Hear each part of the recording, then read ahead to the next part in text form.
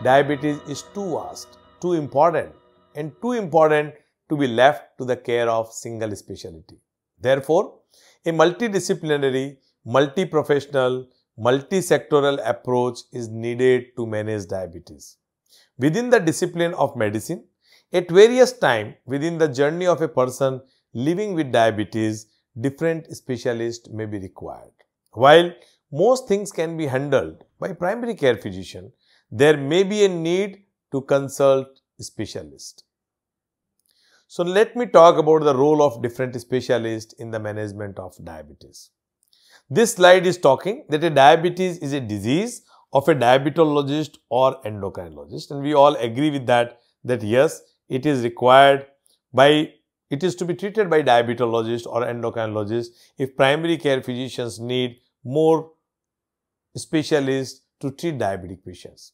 But as we know that 2/3 of our diabetic patients, they develop cardiac complications, and there may be a cardiologist is required for them also to be treated in diabetic patients too. In nephrological problems, a diabetic patient may require kidney specialist. He may also need a vascular surgeon because of peripheral vascular disease. He may require cardiothoracic surgeon because he is may develop cardiac problem and may require bypass surgery. He may require neurologist, a diabetic patient who may develop diabetes and brain complication. He may require psychiatrist because of psychiatric problem with diabetic patients. He may need gastroenterologist because of diabetes is closely linked with NAFLD, non-alcoholic fatty liver disease, diabetic with liver problem, and diabetic with autonomic nervous system dysfunction of GI system. And very commonly, a diabetic patients need ophthalmologist or a retina specialist as they are more prone to develop the eye complication, and particularly retinal complication is a part of diabetes microvascular complication. So, diabetic patients require multiple specialists as they develop different type of complications, or even sometimes they need all these specialists for prevention of the complications to have in a diabetic patients. So, why a multidisciplinary team is needed? As I explained you, the different specialists are required because a diabetologist and an endocrinologist will be required when there is a difficulty in controlling diabetes.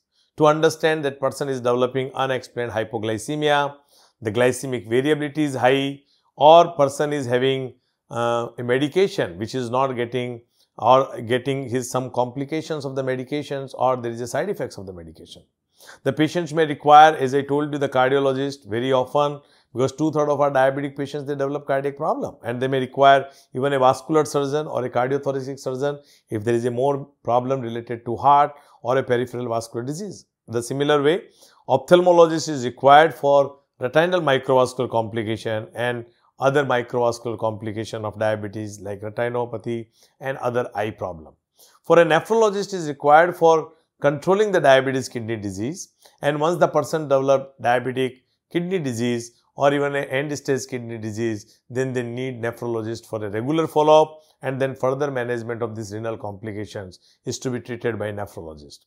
Gastroenterologist, general surgeon, or a GI system problem or a hepatology, they are all the complications a diabetic patients can have. Neurologist and a neurosurgeon, as I told you, diabetic patients require sometimes neurologist or even neurosurgeon also, as they are more prone to have diabetes and stroke.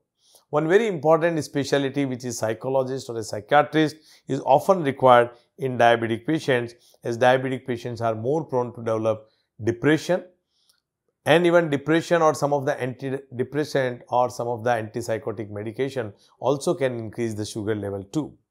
A person who is diabetes or a children with diabetes, they may need pediatrician for their regular follow-up, and sometimes a geriatric patients who is above the age of 65 or 70, they may require other than primary care physician, diabetologist and a geriatrician too.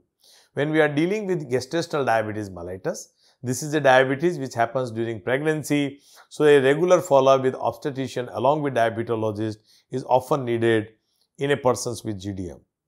So, it is actually specialist orchestra and the diabetologist. But a diabetologist should identify the conductor and of the orchestra of these different specialists. Planning and detecting referral of the patients at an appropriate time of screening.